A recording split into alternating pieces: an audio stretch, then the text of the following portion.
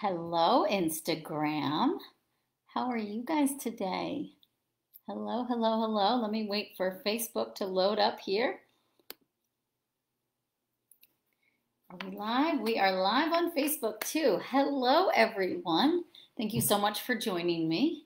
I am Aimee Raupp of aimeeraupp.com, and I get to come to you every week and share whatever I need to share with you that week, but usually it's about how to live your best life, how to be healthy, how to be happy, how to balance your hormones, how to get pregnant, how to manage autoimmunity.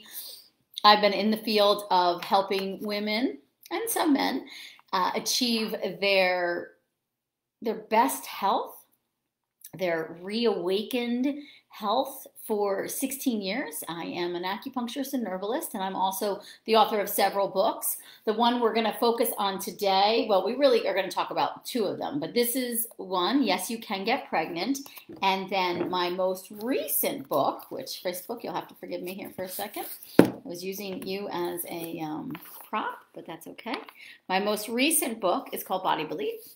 And I'm going to talk to you about a case today, one of our stories of hope, we call them. So each month we post on our blog a story of hope, which is a woman that I've worked with either virtually or in the clinic, or who has been an e-course student of mine in my Yes, You Can Get Pregnant e-course, who has achieved the success of getting pregnant after she's been told maybe she can't get pregnant or her hormones were off.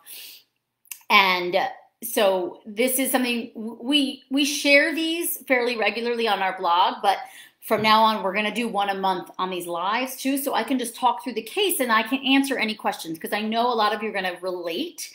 And I want you to be able to have a space to ask me questions on what it is I think really was the game changer for the case and what helped this woman achieve, in this case, a dream pregnancy after the diagnosis of premature ovarian failure. Sheena, I'm reading that book right now, and I love it so far, just starting chapter 5. Amazing. Is that Body Belief or Yes, You Can Get Pregnant? Which one are you reading, Sheena? These are my home copies, and I have to get a new copy to show you guys live. I'm so sorry. This one has a big, this is actually my liver support juice, which is one of my favorite recipes from this book, and I spilled it all over the book. So see it all in there on the liver support juice page. But so we're going to do it. Let's talk about it. So if you're on my newsletter, you might have already read the story. I think redundancy is key, especially when we're trying to make adjustments in our own life. And hi, Amy, is POF the same as POA? Yes, it is. So premature ovarian failure or premature ovarian aging. I think maybe if there was a spectrum, POA is a little better than POF because premature ovarian failure is basically like, you're done for. There's no chance of you having children. And premature ovarian aging, I believe in Yes, You Can Get Pregnant. I use them interchangeably.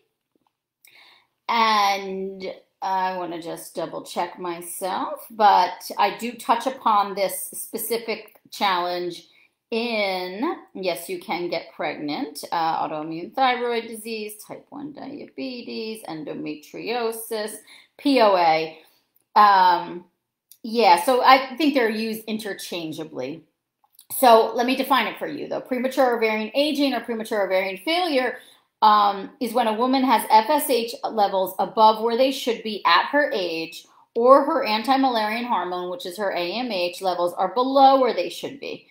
Women with POA or POF often have no symptoms at all, but blood tests will reveal a very high FSH and a very low AMH. And antral follicle count is usually very low too, if any at all. So antral follicle count is when they do a sonogram and they look at your ovaries and they see how many follicles are in each ovary. Let's see. I was diagnosed with POF. Thanks so much for doing this. I'm 40 and still not giving up. Good. Well, so then you can do what Elizabeth did and change things around. And I have a handful of girls at this point that I have helped reverse premature ovarian failure. Oh, wow. Thanks for the info. I was diagnosed with POA when I was 35 when I wanted to freeze my eggs. Yeah, so this is a similar story. She was only 32 years old. She was actually just about to get married, and they knew they wanted to start trying for children. She was in the medical field, and she decided to go and get her hormones test. Now, at this point, she's menstruating regularly, everything is working fine in her body as far as she can tell. And again, she's a medical doctor, so she's got a lot of training around this. I thought my whole life I did everything right, but now I know the universe has a plan for me. Yes, it does. Of course it does. Yes, you can get pregnant, Tina. I'm so glad you're reading that. So I want to read to you some clinical notes. So I have her case notes actually right here, and this is something I get to go through, which is really fun. And so this is my old school way of keeping notes. Now I actually do things digitally, but this case, so we found out she was 13 weeks pregnant in late February of 2019, so a little over a year ago. And she came to me for the first time, so I'll read you the date. She's 32 years old, 10/17/2018. And so this is what she writes in her paperwork. What is the main reason you are seeking treatment? I hope to have a baby soon, as I was told 3 weeks after my husband and I got married that I was in premature ovarian failure. That was June 2017. And since that diagnosis, I did not have a menstrual cycle for 6 months. And so her clinical information was, just want to read this to you. So if you guys want to read the full story, it was in my newsletter, but we'll link out to it. Instagram, you guys can just DM me for the link, and Facebook will put the link for the full story so you can go and read it yourself. But she was diagnosed, at the age of 30. Her FSH was 115 and her AMH was 0.03.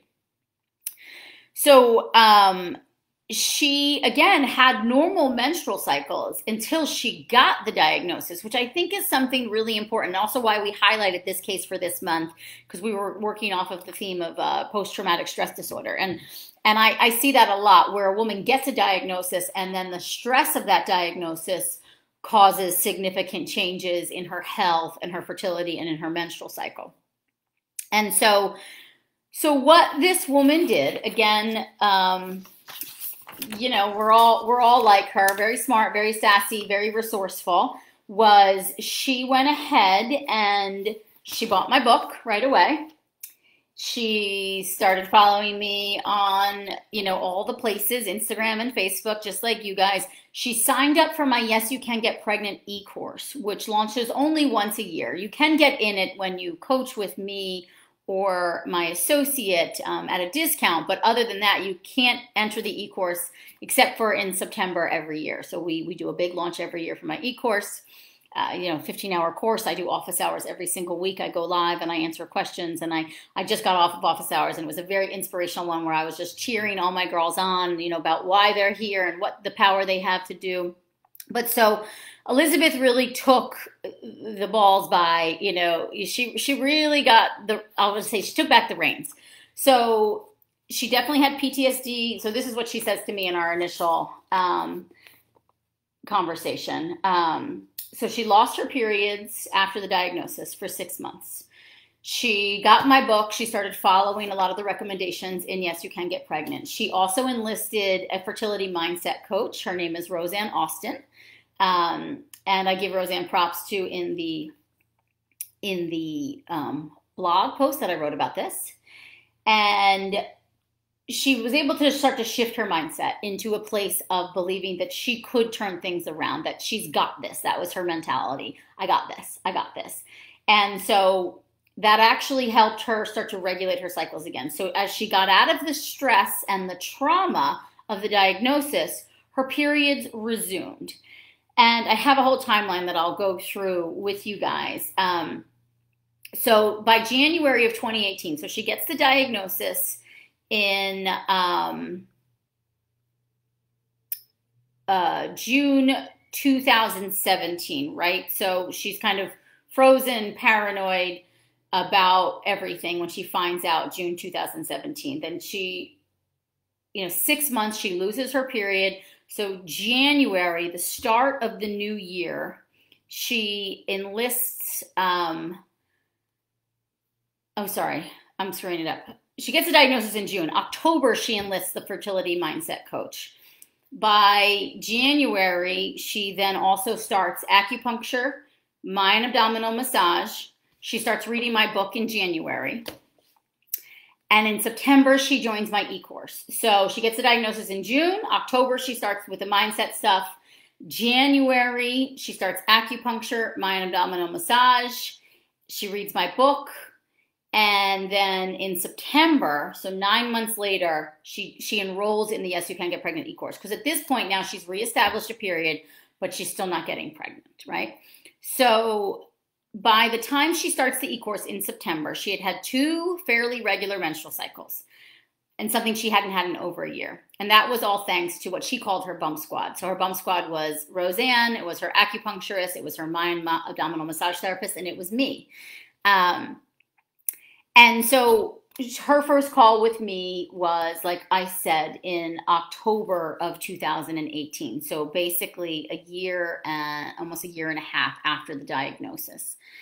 And, you know, at this point, she sees signs and symptoms of ovulation. They try to conceive every single month. She works crazy hours. She has breakouts. She has acne. She gets a lot of bloating, breast tenderness. Her period is not too heavy. It's kind of light, so we're going to work on that. It was bright red, though, and no clots. I thought that was good. She had some brownish spotting at the end. She also then tells me she has a diagnosis of ulcerative colitis, which makes me think right away another autoimmune condition. Okay, so this might be autoimmune. And I'll say that, especially to those younger women that get the diagnosis of premature ovarian failure or premature ovarian aging, a lot of times there's an autoimmune component to that. So that basically means that the body starts attacking itself. And in this case, it'll attack the ovaries and it'll shut them down and it'll compromise ovarian function, which will increase FSH and decrease AMH. So she has normal bowel movements every day, but she's bloated all day long. Sometimes she gets mucus and blood in her stool. She's miserable. No matter what she eats, this happens, she says. So I talked to her about maybe that she had SIBO. As a medical doctor, she was kind of on the fence of like, is SIBO real? She talked to some of her GI friends. They all poo-pooed the idea of her getting tested for SIBO or any major dietary changes.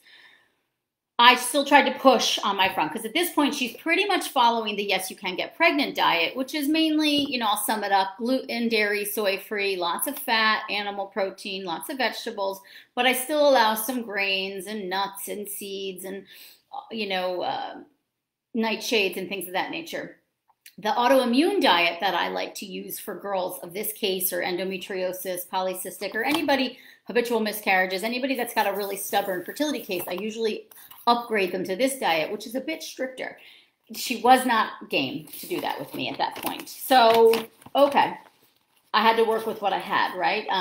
Educated woman, she's done a ton of things and, you know, did join the e-course. So I figured, okay, we got time. She can dive into all the modules. Again, I have 15 hours of information in that e-course, you know, maybe 16 at this point, plus the weekly office hours. So she's got a lot of information to digest and take in. Plus she's got 5 coaching sessions with me. So, she also then tells me she's gained all this weight. She went from 115 pounds to 145 pounds in a couple of months. So that's another thing with this premature ovarian failure. Like the body literally went into this shutdown mode. And for her, she said, I'm definitely overweight. Like, you know, her BMI was higher than it should be. Maybe 115 was too skinny for her, but, you know, so even if we could get her to cut down like 15, 20 pounds, I think she'd be in a more fertile range. Her sex drive was good. Her sleep was okay. She didn't have a very consistent sleep schedule, which is another thing I really tried to work with her on, but she had one of those erratic work schedules. Her energy was pretty good. She had a transvaginal ultrasound about 6 months prior to look at her ovaries, and they couldn't see them but behind all the gas in her colon. Like the ulcerative colitis was really making it hard to see her ovaries, but they said her uterus looked healthy. How's your relationship? She said it was strained, but they're working through it. She went through a lot of trauma. Once she got the diagnosis, she thought maybe he wasn't going to want to remain married to her. So that was another big part of her stress of like, I never knew this was going to be a thing that we maybe couldn't have children. So it was very, very, very, as you can imagine, stressful for her. So she was doing exercise. The mindset was, you know, she felt really rock solid on that part. I recommended maybe cutting out nuts. I wanted to see if nuts were having an impact on her digestion. Her vitamin D was also really low. Her thyroid had been checked, her homocysteine, and mercury. So I put her on my supplement regimen, which is, covered in my book and kind of anywhere on my site. You guys can see all my recommended supplements on my website. But mainly we did vitamin D, we did spirulina, we did cod liver oil, we did methylfolate, we did liver capsules, and I made sure she was getting in bone broth at least 5 times a week. And that's kind of where we had it. Then our next coaching call, I'll just get into these notes quickly with you and then we'll go back to this. She met with an endocrinologist. Her TSH was a little high. Previous doctors told her it wasn't that big of a deal, but I flagged it because it was creeping up. It went from a 2.6 to a 3.3. And I was like, that's not a healthy fertile range for a TSH. TSH needs to be ideally between 1 and 2, max 2.5. And you can be a little under 1, but you really don't want to be over 2.5 and ideally at a 2. So I urged some supplementation with thyroid medication. Considering it was interesting because she was a doctor and she was very against medication. And, I think she felt like, what if this means that something's really wrong with me? I don't want to give in. She's worked so hard on the mindset piece. And I just said, but what if it supports you? What if it supports you getting to that baby? And that really is, my recommendation a lot of the times is, the pros versus the cons. And now remember, her FSH was 115, her AMH was 0.03. She's now reestablished a menstrual cycle, but she's still not getting pregnant. And she's really only had a couple periods at this point. So to find out that her TSH was elevated, I think was critical to support that.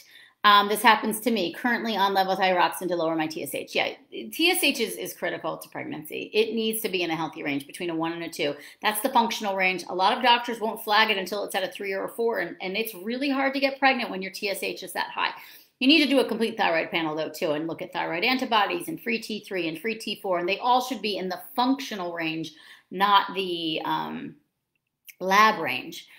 So she was doing her acupuncture, but she said it was so busy. Her mind is just so busy. It was hard for her to slow down. I asked her to cut out nuts and nightshades. And so she was kind of half doing it. We had a big conversation about being more flexible with herself because so much of this, even though she's done so much of the mindset work, so much of this was, there was a lot of control going on.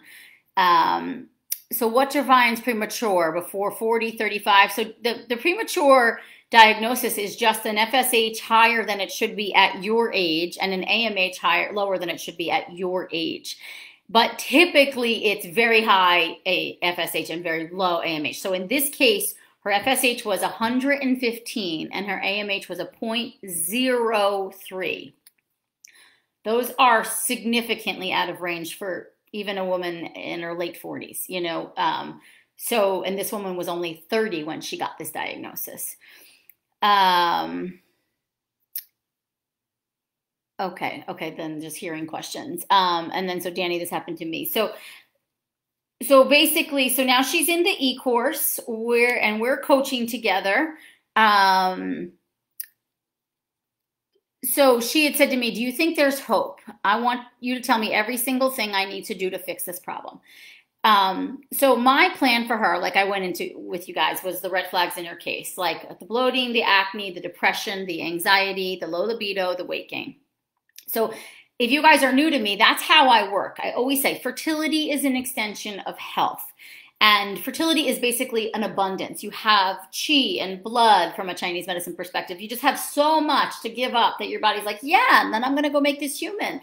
And so we look at all what I call the red flags or the kinks in your system, and we need to fix those so that your body is optimally functioning, and then your fertility thrives as an extension of that.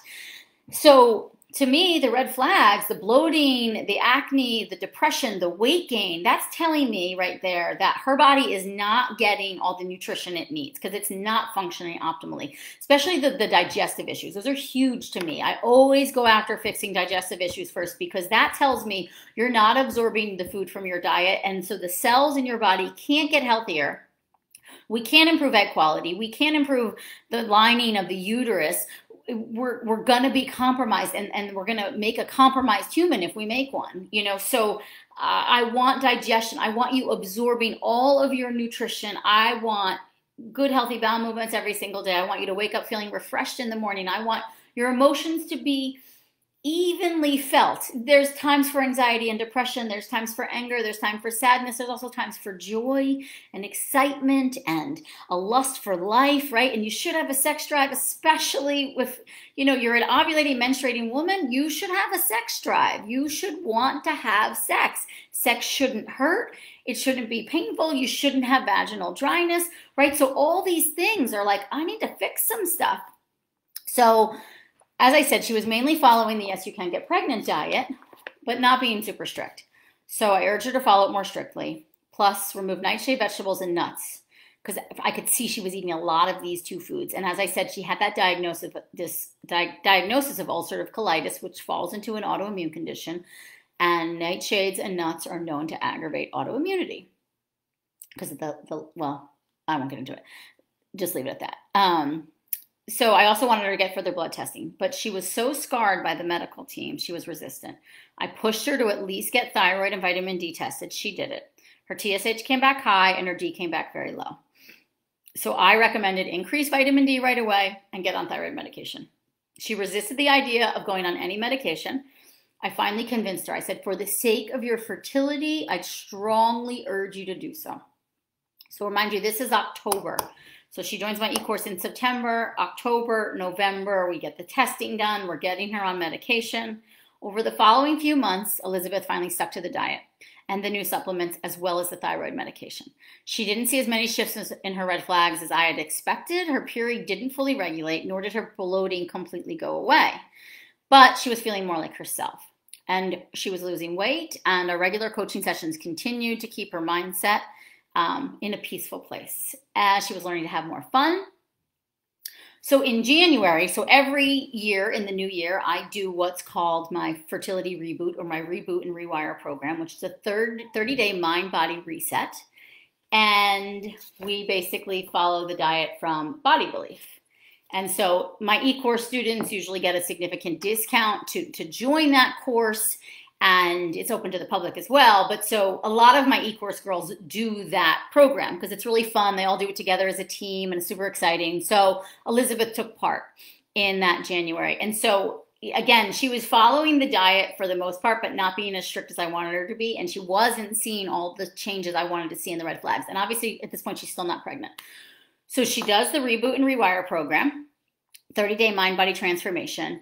And she, I don't hear from her for like, I don't know. She does the program, I think it's early January.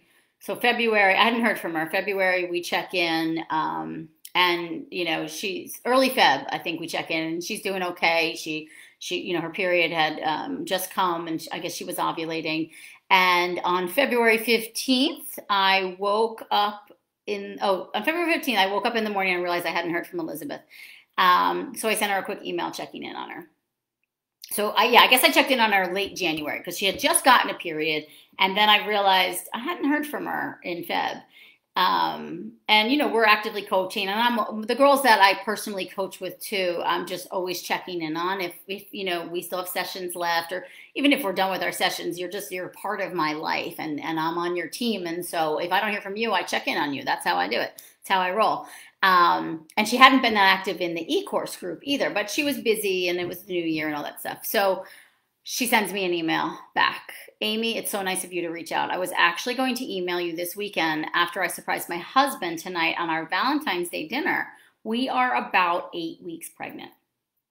So I think because of the irregularity of her period, even though it came in January, she didn't test right away because she thought, oh, my period's just acting funny. I can't be pregnant. There's just no way. So, you know, she tells me all the things. I'm still in shock. I was super nauseous and I had the food aversions, but I blamed it on my work schedule. You know, I finally took a test after my 7-day work stretch, and it ended up being a positive. When I got the ultrasound next day, I saw the baby fluttering heart rate.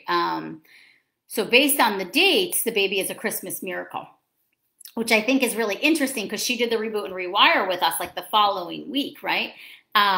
P.S. Thank you so much for pushing me. I'm so glad I got over being on the thyroid medication and just took it. It's been quite a roller coaster with being told you are essentially in menopause and need a donor egg to get naturally pregnant so quickly. We only have been married 1.5 years and it's still in awe how quickly things came together.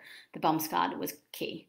So to go over it again, June 2017. Oh, I just got tears. I know, it's so good, right? It's such a good story. So yeah, that baby is now, gosh, so I think just about a year, 9 months.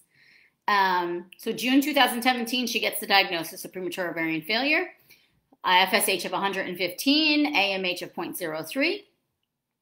So, and unfortunately for all of you guys, we don't get those numbers tested again because she gets so scarred by the situation. She never wants to know what FSH and AMH is again. All she cared about was she wanted to restore a normal, healthy menstrual cycle, work on her mindset, heal from the trauma. But obviously those numbers had to have come down, FSH and AMH up, in order for her to start ovulating healthily and having fairly regular menstrual cycles. And then also creating a healthy baby, because high FSH levels are just not going to create a very healthy embryo, you know, so we got to get, meaning 115, you know, FSH. But FSH also, I think another thing, and AMH turns around all the time. It changes month to month. I just had a call yesterday with one of my clients who is 45, and she said to me, and we're trying for baby number 3. She's done some fertility treatments for 1 and 2, just IUIs, but still fertility treatments, needed assistance. She said to me, Aimee, I just got my AMH tested. It's higher now than it was before my second child, which she had her second child in 2017, and her AMH was 0.42, and now at 45, her AMH is 0.53. And that's this. That's the e-course, that's the coaching, that's the diet, that's the lifestyle, that's the mindset. So again, June 2017, she gets this diagnosis, high FSH, low AMH. October, she begins forming her bump squad with the mindset coaching. Then she adds in acupuncture, Mayan massage, Chinese herbs, all of which, you know, I can't do acupuncture virtually, but Chinese herbs, I can definitely help with. And acupuncture and Mayan, if you're not local to me, we get you someone set up with that. Then March, she starts reading, Yes, You Can Get Pregnant. She starts following that diet. So she basically starts following my protocol in March. And then she gets regular menstrual cycles in July and August. She joins the e-course in September. Then I further navigate her diet, her vitamin D, her thyroid support, convince her to go to the doctor and get some blood work done. October, we start privately working together. January, she's naturally pregnant. And at this point, because this post was written last year, she has a healthy 1-year-old at home, or about 1-year-old. So if you guys want to read the full post, just head over to aimeeraupp.com/POF for premature ovarian failure. I also have, if you guys want to just get started on, you know, the stuff that I recommend in this book especially, I have my fertility starter kit, which is free for all of you. So Instagram, just private message us. Facebook, we'll post it in the comments at the end where to get that free starter kit. But just so you know, I mean, this is basically what worked for her. And the private coaching, maybe that's in your budget, maybe it's not. You know, I'll say this, you are worth it. And I do think that was the clincher, because when I get to work one-on-one, or my fertility coaching associate gets to work one-on-one with you, we get to look at every little bit of the case and then figure out exactly what you need for you. I love these stories, give a lot of hope. However, I still struggle with thinking I'll be on the other side of things. And that is hard. That is hard, and it's a daily struggle, and it's daily work to help with the mindset piece. But I think that's why I bring you these stories, because I hope that you see a little bit of you in some of these stories, and then you take things away. Do you take clients from Canada? I take clients from all over the world. I work with women everywhere in the world right now. I think we've definitely hit every continent at this point, probably every country at this point. So yes, anywhere you are, we take you and we make it work. I was on a call this morning with a woman in Hong Kong, and it was 9:30 p.m. her time and 9:30 a.m. my time. So yes, I have clients in Abu Dhabi, I mean, all over. I find that One of the biggest struggles when trying to conceive is to try to get my Western doctors on board with my Eastern doctors. Yeah, and I think another side to that though is like know what they're good at. Like take them for what they are. Do you know what I mean? Um, like, when I'm on a team, it's like, okay, Aimee is my person for X, Y, and Z. She's my person for food and egg quality, nutrition, mindset. My Western doc, she's the person or he's the person for running my blood work and supporting me here. And sometimes they want to intermingle and sometimes they don't. And that's okay too. I think you just go in with like, this person's good at this and this person's good at this and who they are on their team. How about working with men with low morphology? Yes, we do a lot of work with men, very similarly, mindset, lifestyle, diet. I just did a whole Instagram live maybe 2 weeks ago on sperm health, so go back and check that out. A lot of really good information in there that you can use to help improve sperm health. Can you talk about my massage? When should you get it in your cycle? Is it helpful? I love it. I personally do it. I do it at least once, maybe twice a month. And I usually recommend it before you ovulate to really help with ovulation. But it's also great for menstrual pain, cramping, clotting, if the uterus is tilted or mispositioned, pain with sex, things of that nature. It can be really powerful. And I do it in conjunction with castor oil packs. I think castor oil packs are also really great at improving circulation and blood flow to the ovaries and the uterus. And a side note, when you improve circulation and blood flow to the ovaries and the uterus, guess what improves? Your AMH levels. Do you help women who have had a miscarriage due to trisomy 21? I've had a lot of women have miscarriages and for genetic or chromosomal reasons. And yes, I have. We usually will focus on, it depends. The statistic is about 18 to 20% of all women will have a miscarriage, regardless of their age. Trisomy 21 does increase a little bit the risks as you get older. But sometimes it's just bad luck, I'll say that. But we still have to work through that trauma and that fear. Having had a miscarriage myself, I know the road it is, and it's challenging to get over that sadness and that grief. And so I do a lot of work with that. But then absolutely we come in with supplements and diet and lifestyle, all the things to do that we know can improve our epigenetics, which really impact our genetic presentation. Let me just see. Questions are just piling in. In the middle of a low stim IVF cycle, my estrogen has dropped. Do you have anything or resources you'd recommend to help with this? I am a big fan of like bone broth and beets and lots of leafy green vegetables, hot water bottles, maybe even castor oil packs to really just try to get healthy circulation and blood flow. But it could have just been that, our follicles still developing and they just kind of paused. You could also, if the doctor's open to it and you're open to it, estrogen patches can help as well. I'll do acupuncture with electrical stimulation. I'll do Chinese herbs. So there's a lot of different things that I'll do. I just would need to know, your case specifically. You could do a one-off coaching call with my fertility associate, Michelle. All the information is on my website, aimeeraupp.com, and then I could give more information on the case. How about low egg reserve? So that's what this whole talk was about, because she was in premature ovarian failure. So basically she had no egg reserve and we reversed it and she has a healthy baby now. We work with low egg reserve all the time. It's probably the most common thing we hear, a high FSH, low AMH. Are you still coaching clients? I am, and my associate Michelle is as well. And Michelle and I meet twice a week to go over cases. We talk about every single case she sees. I read the notes, I have information, I give feedback. So even if you don't coach with me, you coach with Michelle and you get me on your case. So blood clots and periods since forever, any advice, please? Read my book and follow everything I got in here. It would start with, yes, you can get pregnant for any menstrual irregularities, castor oil packs, acupuncture, Chinese herbs, changing your diet and your lifestyle, big things for menstrual issues. I'm going to take this last question and then I'm going to go. But I love these questions, guys. I've had 2 miscarriages and no live births. Just did a miscarriage panel. Everything came back optimal. Since my miscarriages now, I have painful ovulations, dry mouth during ovulation. Any help? I would also look into autoimmune conditions. Make sure you don't have Hashimoto's.